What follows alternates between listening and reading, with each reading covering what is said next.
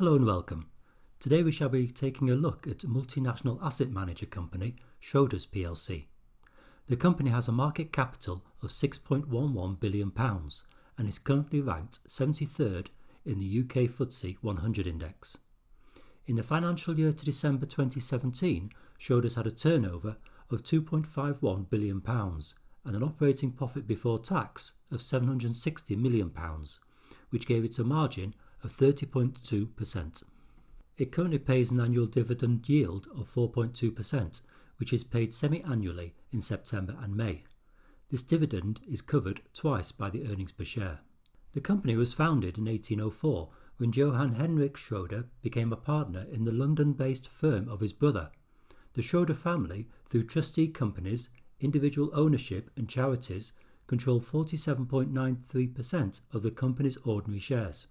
In 1959, Schroders became a quoted public company listed on the London Stock Exchange. Peter Harrison rejoined Schroders in March 2013 and was appointed Group Chief Executive in April 2016. Schroders is one of the largest and longest-serving wealth management businesses in the UK, employing over 4,900 people across 6 continents. Active global investment management for institutions, intermediaries and individuals. Schroders is a world-class asset manager with 41 investment teams operating from 30 countries across Europe, the Americas, Asia and the Middle East. The geographical distribution of assets under management is UK 41%, Asia Pacific 23%, Europe, Middle East and Africa 22% and the Americas 14%. For the previous 4 years, Schroders has had a consistent revenue of between £1.9 and £2.5 billion and an operating profit margin ranging from 27% to 30.3%, which gave it an average of 28.7%.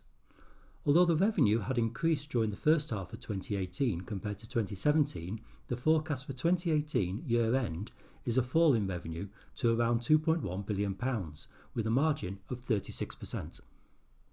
With generated earnings for the previous 4 years of between 166.8 and 226.9 per share, the dividend has always been covered by at least 1.8 times the earnings per share. Although the earnings per share had increased during the first half of 2018 compared to 2017, it is expected to fall by 9% by 2018 year-end. The share price standard deviation for the past 12 months was 478, compared to 310 for the FTSE 100. The current share price is 31% above the 52-week intraday low. The half-year report on the 26th of July stated that net income before exceptional items was up 11%, profit before tax and exceptional items was up 10%, assets under management and administration was at £449.4 billion, and net inflows was £1.2 billion. It reported industry headwinds, but with a diversified business model, it can deliver growth through the market cycle. The third quarter update on the 15th of October, assets under management and administration stood at £453 billion. On the 23rd of October, it announced the strategic partnership with Lloyds Banking Group. Lloyds, who will own 50.1% of the joint venture, have a significant client base, multi-channel distribution and digital capabilities. The partnership will continue Schroders' expansion into the strategically important UK wealth management market. Schroders will also be appointed as the active investment manager of around £80 billion of Scottish widows, Lloyds Insurance and wealth-related assets. Even with the rise in popularity of passive funds, there will always be a need for active wealth management services in the UK. Asset managers, like Schroders, always tend to be geared to the wider stock market.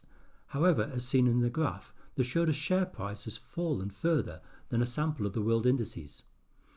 After recent share price declines, the PER is now 12 compared to the FTSE 100 average of 11.4. The fall in the share price also reflects in the current dividend yield of 4.2% compared to the FTSE 100 average of 4.62%, and it is covered twice by earnings. For these reasons, I've given Schroders an overall rating of 4.8 out of 5. Thank you for watching. Please leave comments below.